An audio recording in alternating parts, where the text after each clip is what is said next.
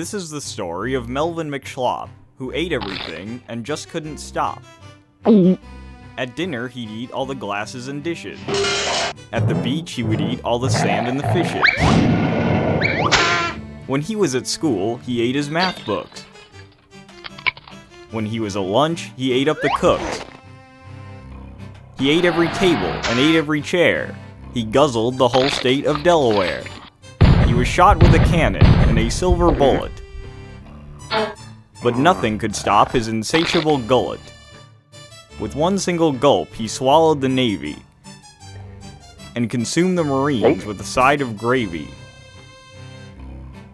He ate every soldier in the whole nation, and then finished off the US population. He ate up the poor, and he ate up the wealthy.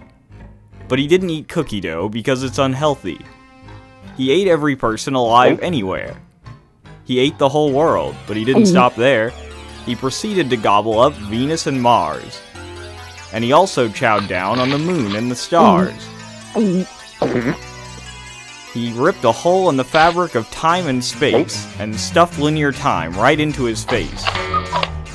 With the space-time continuum conquered at last, he went back in time and devoured the past.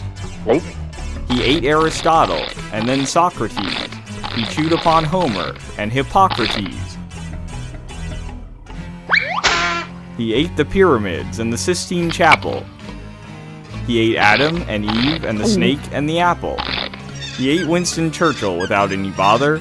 He also ate up his own mother and father. By most accounts, he should then disappear, but he'd eaten up logic earlier that year.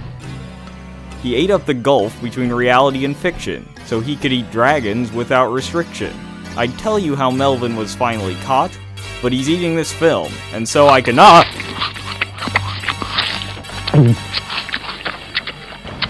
Wow!